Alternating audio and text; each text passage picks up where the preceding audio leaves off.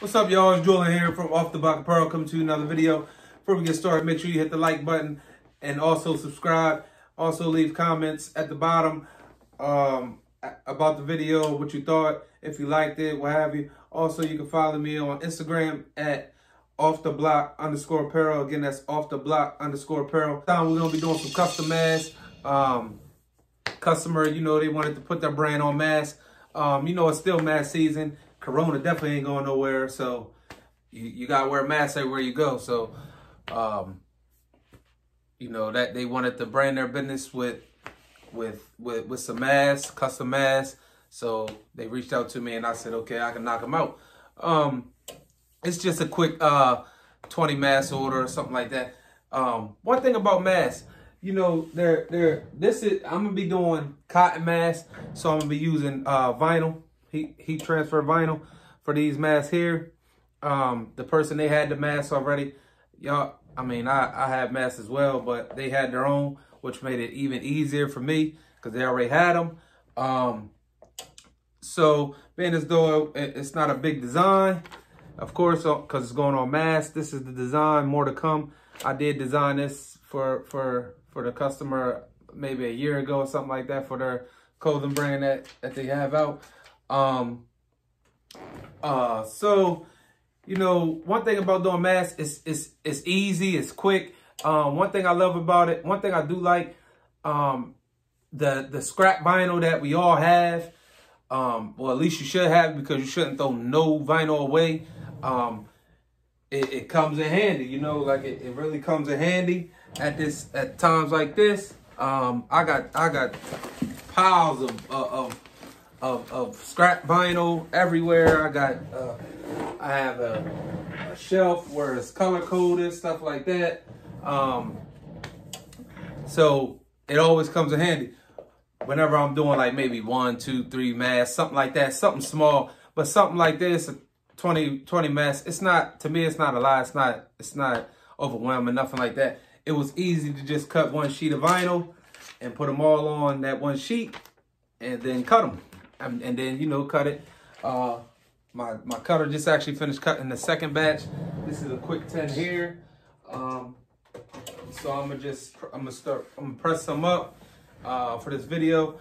I'm actually gonna be using my hat press to do it because of how it sits up and how the mask goes on.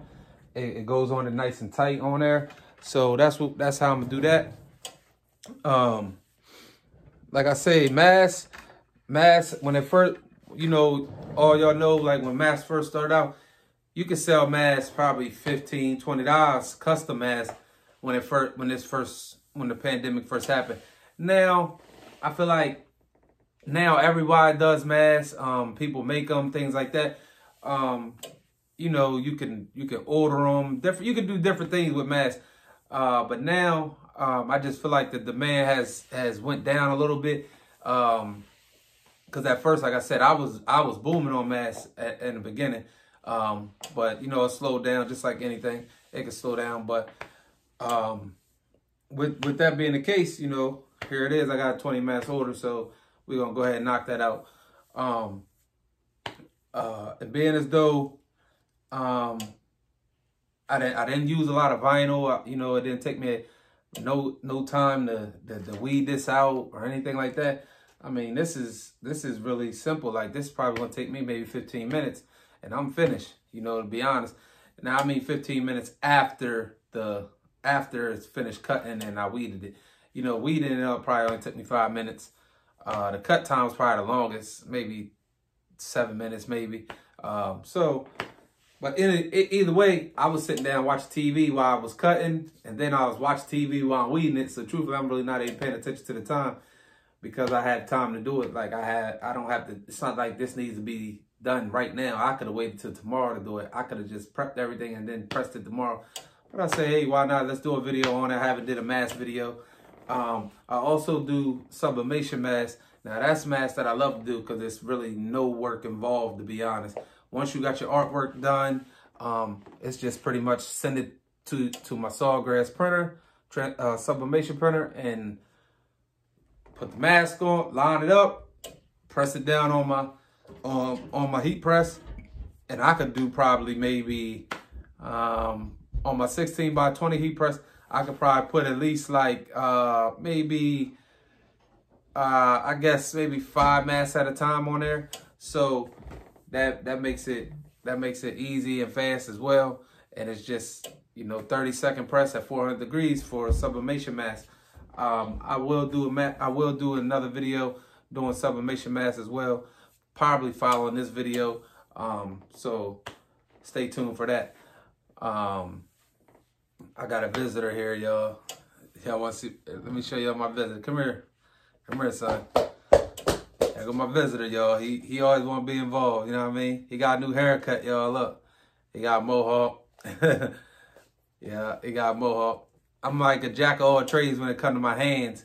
You know, I can cut hair. Like, my kids have never been to a barbershop because I cut their hair. Ain't that right, son? Mm-hmm. Who cut your hair? Yeah.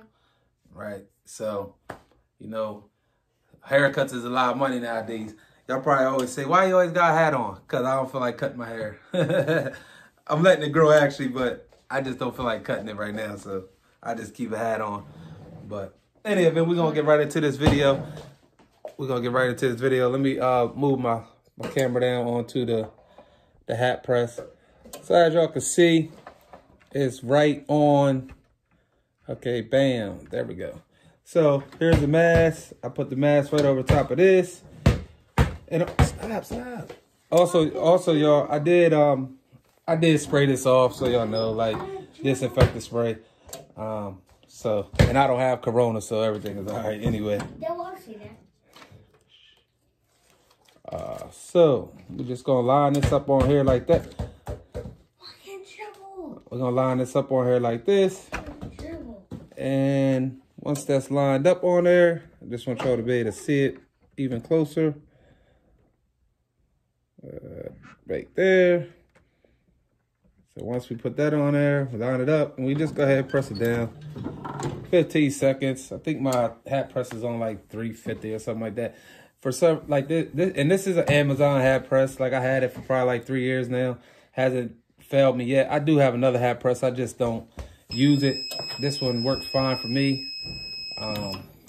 I've done many hat jobs with this press, so I am going to press it just one more time, simply because the design is a little bit bigger than the actual size of the heat plate, just to make sure everything gets an even press and an even temp on there. And I think we are done with this. So we just hot press that off. And this is just regular vinyl. So as y'all can see, that is finished. Here's the finished product on the mask, lined up nice. It'll go right on the face. I'm not gonna put it on because this is mine. And that's it. And I'm gonna just sit here and I'm gonna finish the rest of these. Now I have 18 masks left because that wasn't the first one. I always do a test run for one first to make sure it lines up right, make sure it's right. And that's it.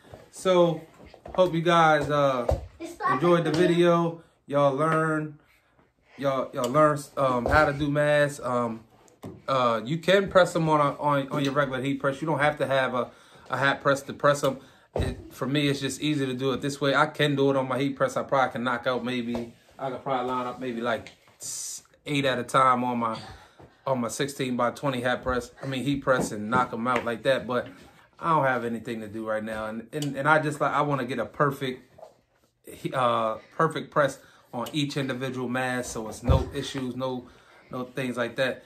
So that's pretty much it. So you got something you want to tell them? No. Come on. No. Come on, tell them what they got to do. No. Come here. Come here, hurry up. We rolling. Come on. Why? Do you want to come or not? What do I have to say? Come here. Hit the like button. Look, tell them what to say. Tell them what they say in all. Tell them what they say in all the YouTubes. Hit the like button. Subscribe to the channel. Don't talk like that. Talk like you're not a baby. Come on, man. Tell them what to say. Tell them what to do. Subscribe to my channel. Hit the like button. Subscribe to my channel. Hit the like button, y'all.